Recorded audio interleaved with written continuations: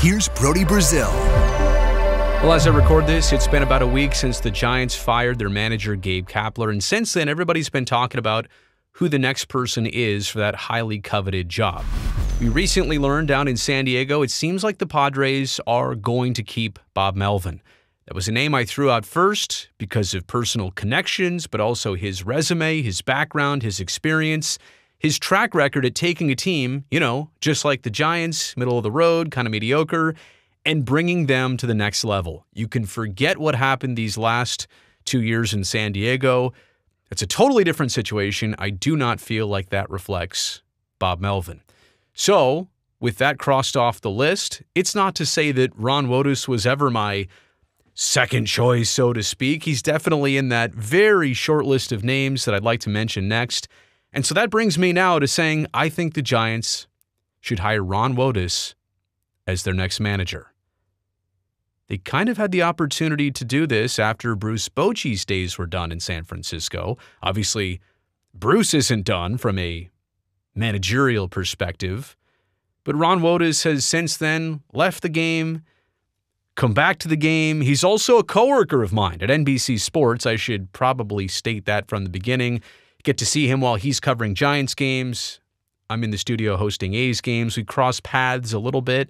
And I've got to know him a little bit more and understand him a little bit more from people I know directly that know him on a very personal basis. So let me just get into a couple things here. The basics of what you may or may not know about Ron Wotus.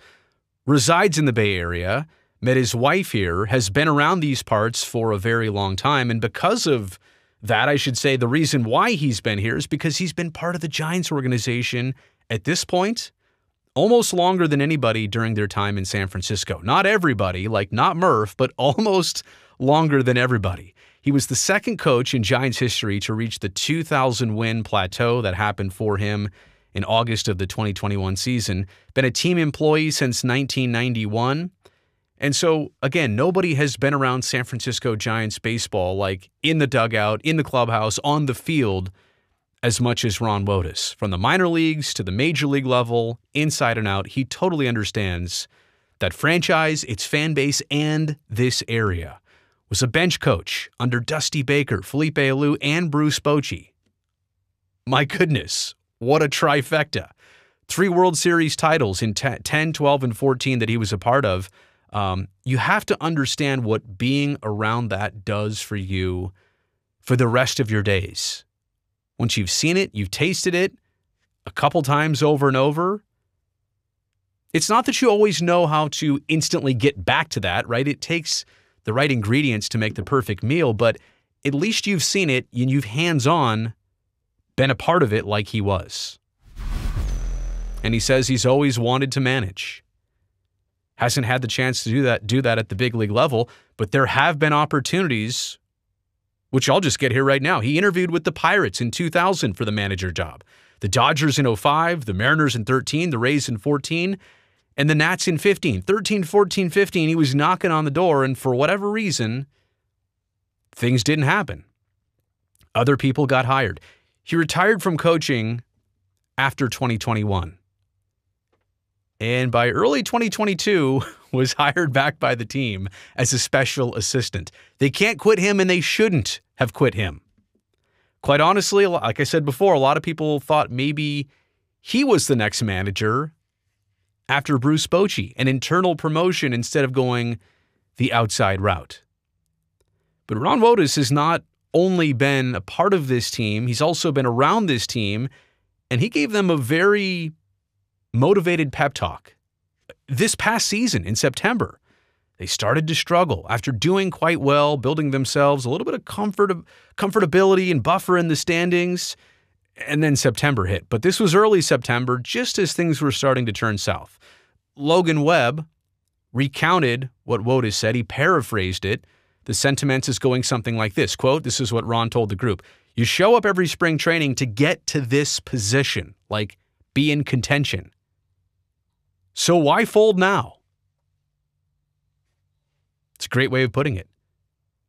There's a lot of experience and thoughtfulness to say it like that to a group when they're struggling. So we understand a little bit more of who Ron Wotus is. But how about the Giants, who they are right now, where they're at right now? In my opinion, in need of stability and direction, and obviously, would a superstar, big name be nice? Kind of like the anchor piece of the next era? Yeah, Shohei Ohtani would be perfect. Just like Correa, if healthy and if that all worked out to plan, that would have been a good opportunity. Just like Aaron Judge would have been perfect, but that may never have even been a chance. And I'm not going to harper dwell on those things. They weren't meant to be. But the next big player, the headliner, might be meant to be.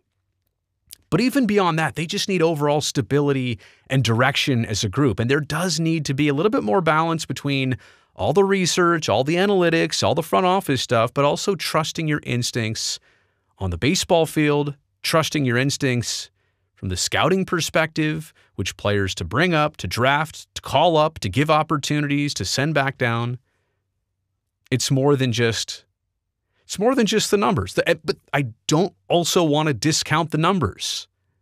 Why would you not use that to your advantage? But maybe this is kind of like the perfect balance. You get a front office that loves to analyze, loves to bring the research, the information, the numbers, the knowledge. That's great.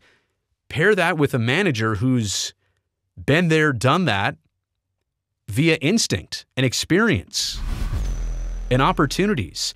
And maybe Ron Wotus and the staff that he could hire would be an intermediary between the front office who sees things one way and a coaching staff who, I don't want to say sees it the entirely opposite way. Like, you don't want to have that head-to-head conflict, but why not have the best of both worlds? But maybe something like this is what would deter Ron Wotus from taking this job. If it has to be all about openers and pinch hitters in certain situations and taking starters out after certain pitch counts, maybe that's something a manager wouldn't want as their entry to this job, that they have to follow certain rules or way of doing things that just aren't them. If you can't do it your way, it's difficult to put your name to it. But maybe that could be an optimal scenario. Again, analytics of the front office, execution of those in the clubhouse and in the dugout. You also can't recreate what was happening at Pac Bell / SBC / AT&T Park / Oracle Park. You can't recreate what was happening 14 years ago and a 10, 12, 14 trifecta across 5 years. Winning 3 World Series like that in 5 years, it doesn't happen often. Titles in any sport don't happen like that, and I guess unless you're the Warriors. But you want to replicate the ways. What did it take? What was that group about? What was the chemistry like? What were the leaders like? And it's not to say that you can redraft all those types of players again, but if you can bring in a Ron Wotus who was part of that, who's still plenty young enough to come in and be your manager for a lot more years, like there's no clock ticking on his time in baseball. It just seems like a smart thing to do. And last but not least, if you're the Giants and you've got all of these legacy players in the Bay Area, Buster Posey just moved back. Brandon Crawford, if he does retire, do you think he's going anywhere? I think he's going to settle in the Bay Area, or at least maintain a spot here in the Bay Area. Barry Bonds is around. Rich Aurelia is around. I don't have room for everybody, but Randy Wynn is around. There's a lot of former Giants that could help recreate a culture that might have existed 10, 12, 14 years ago that maybe this franchise has got away from. And Ron Wotus is kind of like the perfect facilitator of all of that. If you bring in somebody new, they don't have these relationships with these guys to help your team. They don't have the experience of what this franchise was like when they were doing as well as ever in San Francisco. This is almost like something that's sitting on the table that is too perfect. How could you look at this and doubt it or not put it on your very, very short list? So again, There might be other choices out there. I should say this at the end of the video because I also think this is important. If this isn't the direction they go, and they bring in somebody else who is extremely successful, and things work out, that's great too. None of us know here and now for sure 100% what's going to work and what's not.